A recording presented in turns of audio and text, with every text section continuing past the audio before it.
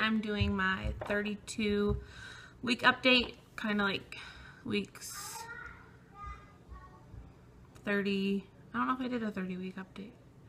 Anyways, I've missed a couple, and there hasn't been much change since like the last one, I don't think, is why I just decided not to do one. So I'm 32 weeks exactly today, and a few different things have been happening, and I just had an appointment this past weekend, so figured it was time for an update.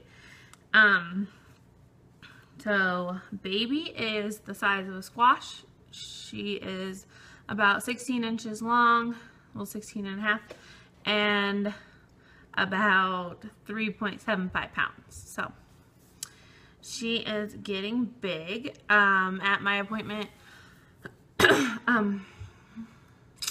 my belly was measuring about 34, she said, but she said feeling the baby and the size of the baby, she said she doesn't feel like terribly huge or anything. I'm just measuring a little bigger, so we're not sure. I think I've measured bigger with a couple of the other kids, so I'm not too worried about having like a big baby or anything, but you never know. So also, what else? Oh, she gave me the papers for like what I need to bring for myself to the birthing center and what I need to bring for the baby. Things to kind of like help my body prepare for labor, like evening primrose oil, raspberry leaf tea, and just different things I can do to kind of like get ready for labor. You don't have to do them. She said like I'm gonna go into labor either way, but if I feel like I need to do something, she gave me a list of stuff that I can kind of do. And that all will start at around 36 weeks. Like you shouldn't do it before then. So around 36 weeks, I do use the evening primrose oil. So like I already have that. And then I was thinking about maybe starting to drink the tea just because, but I don't really plan on doing anything else besides walking and all the other things that everyone does to try to go into labor. I do not plan to have a baby before 40 weeks, so I am not like in a hurry. If it happens, it'll be a great surprise, and if it don't, I'm not going to be sad because I've never had a baby before 40 weeks except for Jasper because they induced me. And if I would have known that I could have just like declined to be induced, I would have and just waited.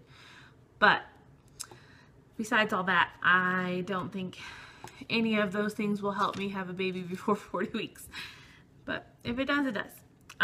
She also gave me like all the signs of labor sheet, and that is on the fridge for Rob in case he needs to call her or something.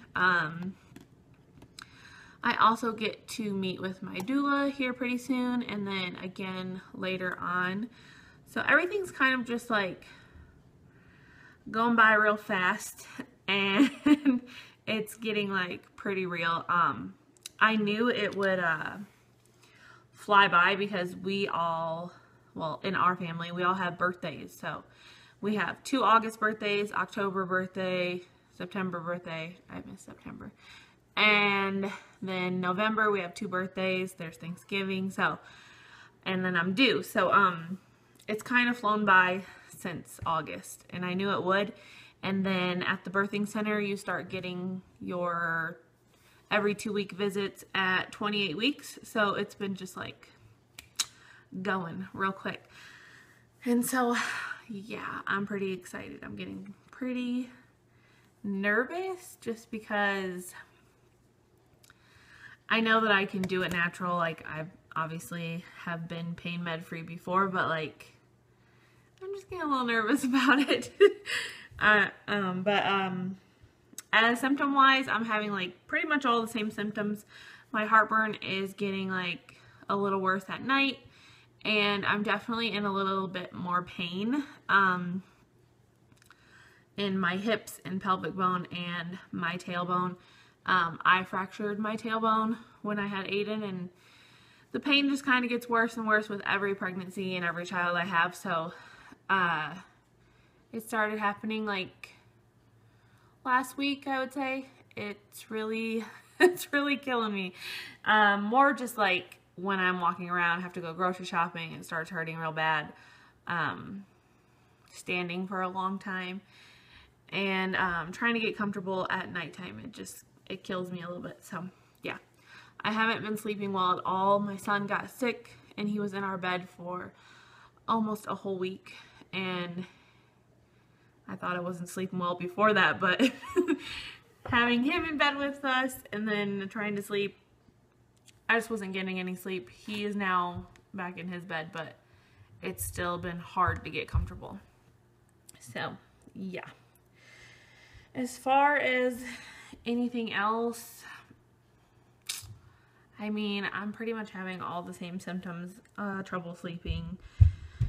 Pregnancy brain is definitely a thing.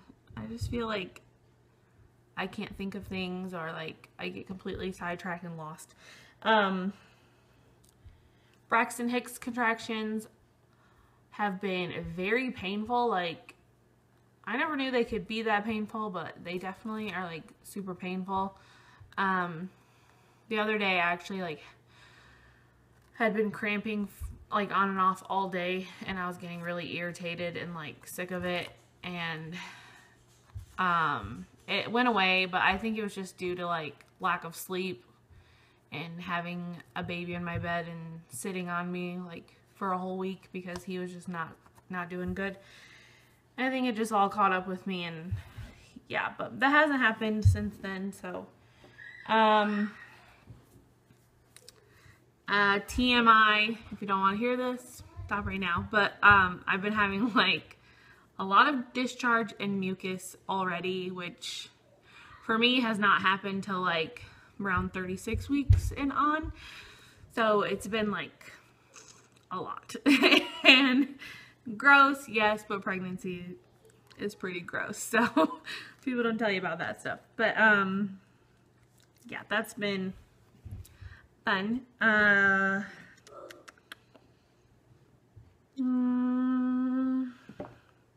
My boobs, they have been leaking a lot more, probably more than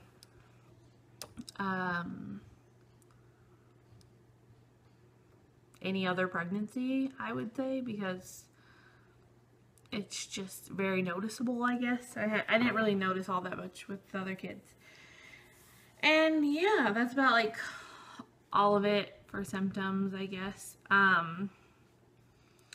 Right now we've just been kind of like going through the house and downsizing, getting rid of things, because my husband is getting out of the army soon after we have the baby. So we're trying to like have everything ready for the baby, everything be organized, and have as little like junk in the house as possible. So like when we do move, we don't have to like go through everything because we'll already have done it, type of deal. And so we've been getting all her stuff ready, which is pretty much in our room. And yeah, not much else. I thought about doing freezer meals because I just don't want to have to like do anything while my husband gets like 10 days off, and I just don't want to have to do anything for like 10 days. And he says no, he doesn't want to eat freezer meals and he will cook. So we're going with that. He's gonna cook. You heard it here. He says he's cooking.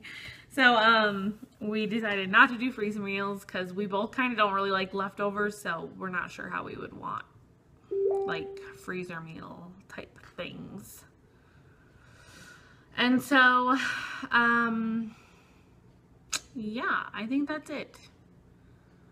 Not much else really. Nothing I can really think of. I have another appointment on the 14th of October. All my appointments are on Saturdays. and it's going really fast.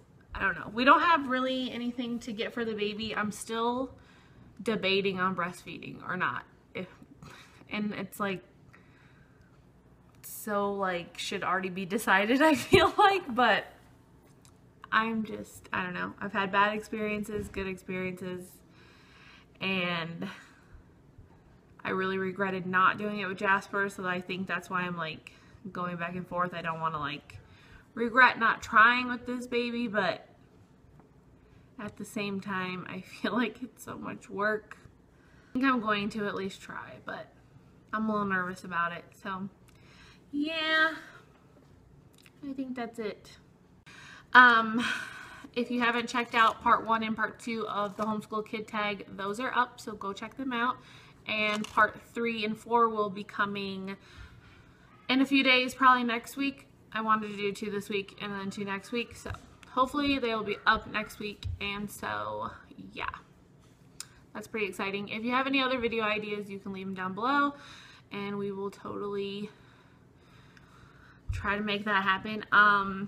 I did have a question for everyone. So if you want to see a labor and delivery vlog, please leave a comment below. I don't want to like do it if no one really wants to see it. So I'm not sure how much I would show of actually like pushing the baby out type deal. But yeah, if you want to see me in labor and active labor and having the baby, let me know down below, and we're going to try to get a new camera before then, if that's something that everyone wants to see.